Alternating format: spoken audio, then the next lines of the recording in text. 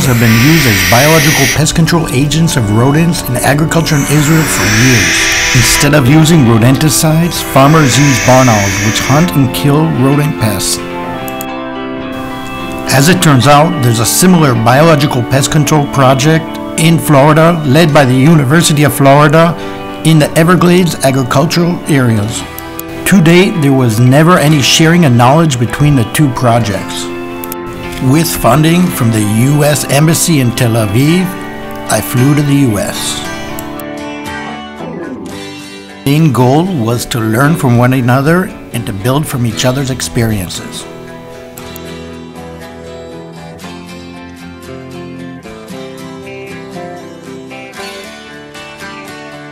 My hosts, Dr. Richard Reid and Ann Hartman, were amazing hosts, and it was clear their project is a huge success.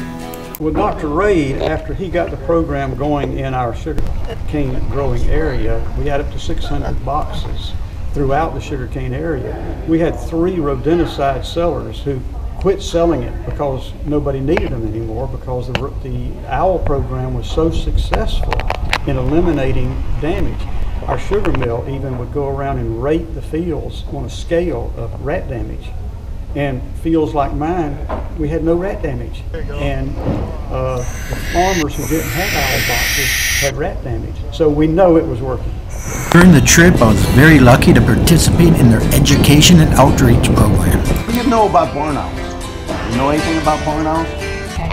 So, as most of you know, the barn owl program began as biological rodent control, but we found a secondary use with the owl pellets and box building, so we were able to take that into multiple schools in Florida and get the children to participate in the program with us. So it also gives them a sense of ownership and pride in the program.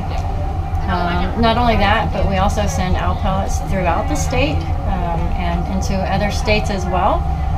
So Dr. Reid collects all of these in the EAA, and they're all dried out and then sterilized so that they're safe for the kids. And so we're able to get some school children and also 4-H groups, Boy Scouts, Girl Scouts, and get their assistance to help us build barn owl boxes, which then become part of our program.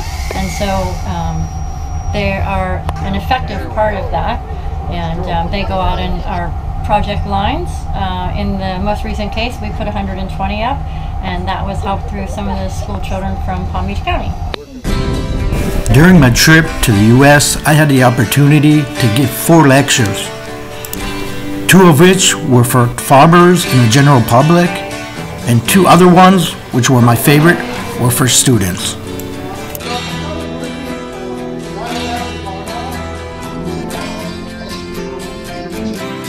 We presented both the Israeli and the American barn owl pest control projects in the Florida State Fair.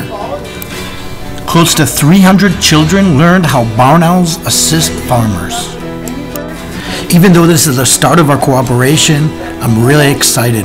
The sky is truly the limit.